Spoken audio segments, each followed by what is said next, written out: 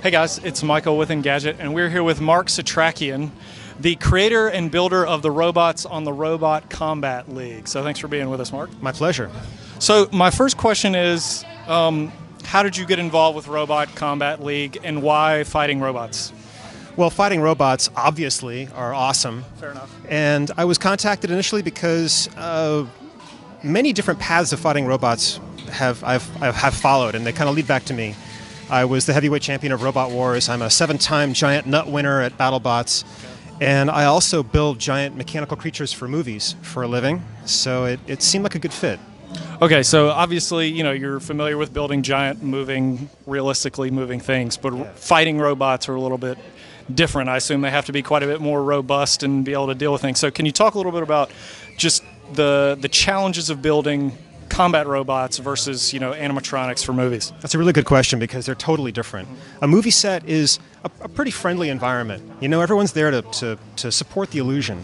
The combat arena is a very, very unfriendly environment. So these things had to be able to march on the floor. They had to hold their own weight. They had to be able to throw a punch and also take a punch. For me, the part of the movie making experience that I brought to this was the puppeteering aspect of it, because the robo-jockeys are in these suits, these exosuits, and they're controlling the robot in this very naturalistic way. That part is the part that I brought from the movies, and the holding up under battle part is the part that I brought from BattleBots and Robot Wars. So let's kind of break it up into two then. So was it challenging for you to build the exosuits and the controls, or was this pretty much a direct translation from what you'd done previously? No, this has never really been done like this before. There was definitely a big challenge of building a machine that couldn't just move around, but could actually deliver a death blow to another machine.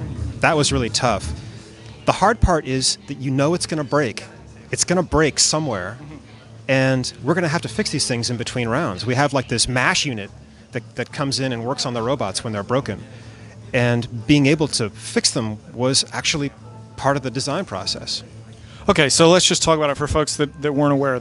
Can you just talk a little bit about how the combat actually works and the mechanics of it? I know that there's multiple rounds with the fixing, so can you just talk a little bit about that? You want to talk about just the mechanics. So the robots fight, then they have a break, and you're responsible for fixing them in between rounds, correct? That's right. So I guess how many times do you have to fix them? How do you just determine what to fix? I'm assuming 20 minutes. It's not a lot of time. Yeah. So we have 20 minutes to fix the robots.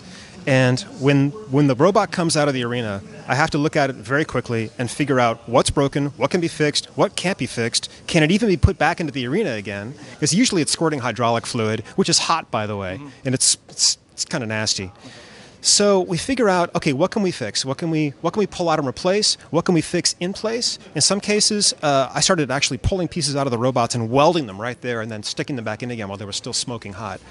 And then that 20 minutes comes up and you've got to get it back in the ring. I gotcha. Okay, so let's talk a little bit about this. I know, so we at Engadget, we're usually dealing with, I guess, kind of autonomous standalone robots that run on battery power, or those kinds of things. These are a very different creature, correct? Yeah, that's right. These things they're hydraulic, and the power supply that they're hooked up to is it's like this V8. It is a 2,000 psi, 50 gallon per minute hydraulic pump. Now, to give you some perspective, for example, Boston Dynamics has an incredible robot called Petman. You guys have probably seen that. Yes. That thing runs at about 7 GPM, 7 gallons per minute.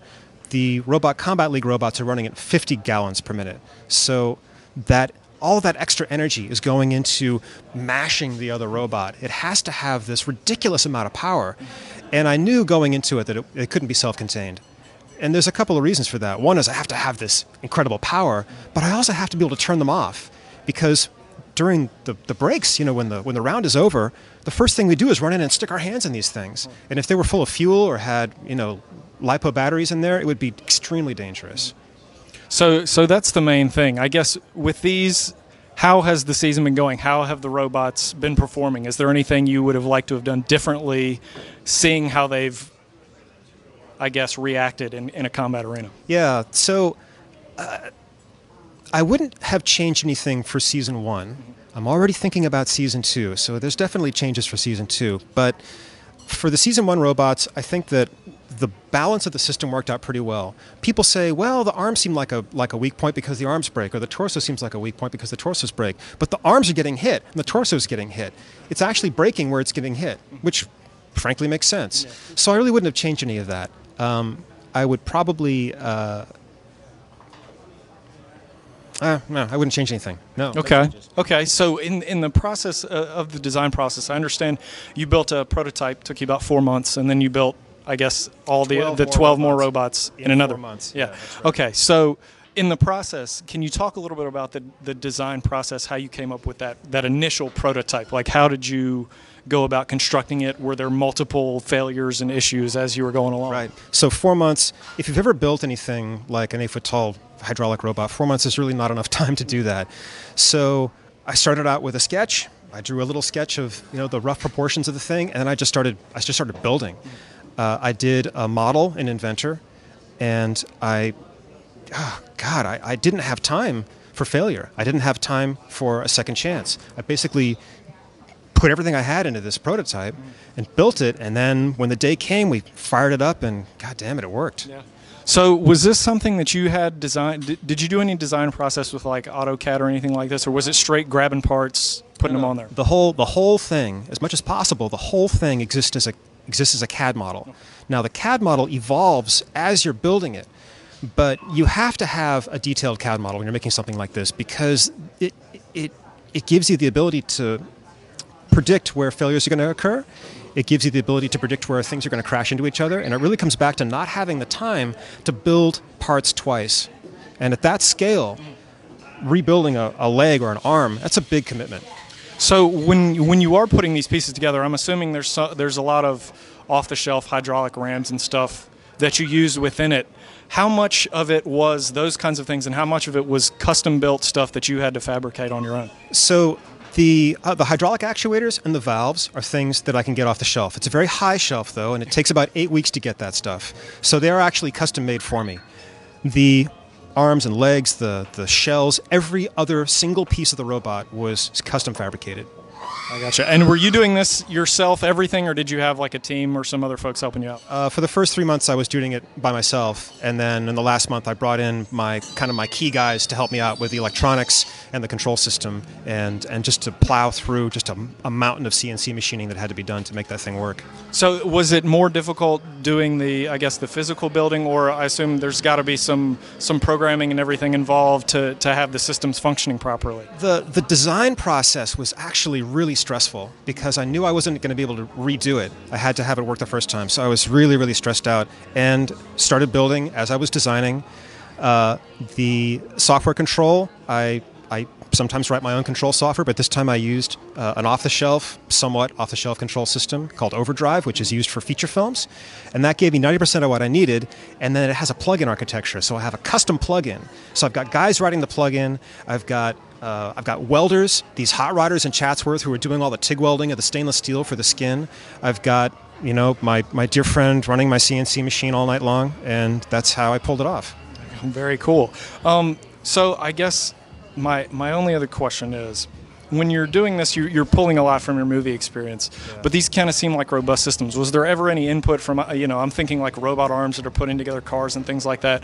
Did you pull anything from that, or was this strictly from your mind and movies? No, it's really strictly from my mind, but it's not just the movies. The robot combat experience from BattleBots and Robot Wars was key to this, because you hear it all the time. I didn't know that could happen. I didn't know that could break.